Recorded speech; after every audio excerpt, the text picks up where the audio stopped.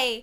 This is me starting my week 2 on the vegetable challenge.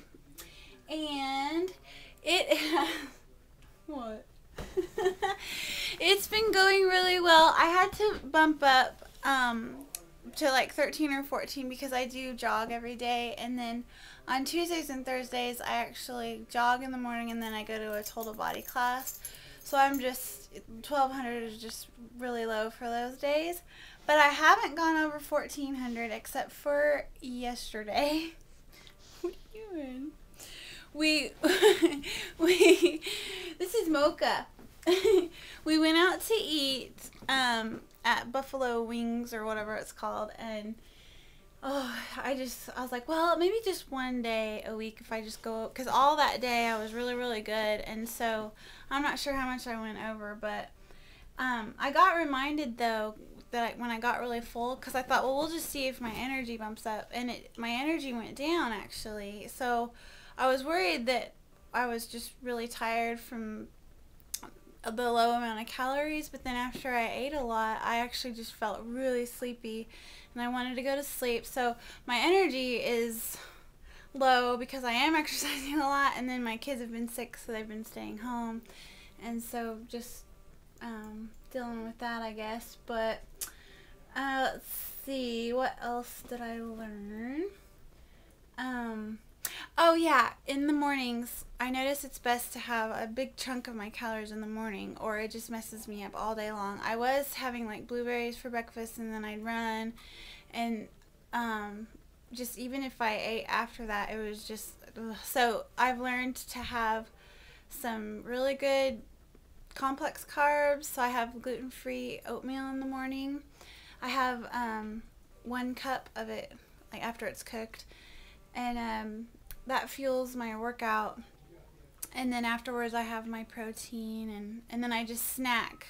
Like I just divide it up and just snack on vegetables and all that good stuff for the rest of the day. And so after I learned I had to have carbs, like real I mean, vegetables and fruit are real carbs, but like, you know, like thick carbs, like oatmeal. That did a lot better. You're just so sweet.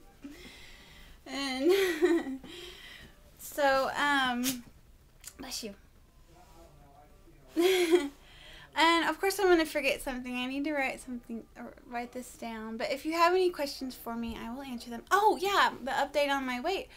I can't find my scale because we moved, and so it's somewhere in boxes or something like that. So I've been weighing myself at my mom's house, and so it's really not accurate because me throughout the day, I can be 5 pounds heavier in the evening every single day, just from water and food and all that. So in the morning it's really consistent. So I've weighed myself at her house. You're just so loving. So when I first weighed myself at her house, I was 148. Previously, I did get up to 153, and before I made the vegetable challenge video, I already lost like to 148.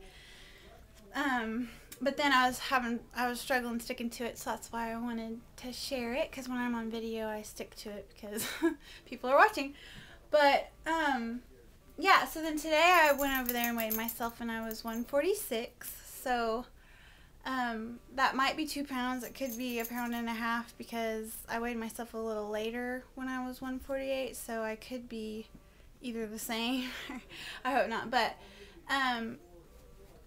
that just, I guess, goes to show that, like, well, my body just does not need much because I only lost 2 pounds maybe, and I ate under 1400, and I work out 5 days a week. So of course it's my last 10 pounds, which is the hardest to lose. So if you're losing your first 10 pounds, if you eat 1400 calories, it'll come right off if you're consistent. I've learned that if I mess up on the weekends, it just messes it all up, which makes it really frustrating.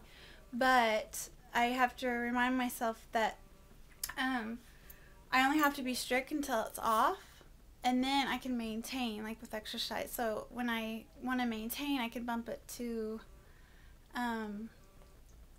like 1600 or something, and then just keep working out, and I should stay the same. The reason why I haven't been staying the same is because I've just been eating whatever. And luckily, the fact that I exercise so hard has been keeping me. What are you guys doing? Don't you dare. But we need to get him fixed. He's just a little hormonal all the time. But, so yeah, if I've forgotten to update something. Oh, and the 30% fat, 30% protein. I went ahead and bumped down my fat just because, like, 30 grams of fat is healthy too on the calorie count page. So, because I've learned if I bump down my fat, I can eat more vegetables and protein, and then I feel like I have more energy. So, I think 30 grams of fat should be good enough. But, found some.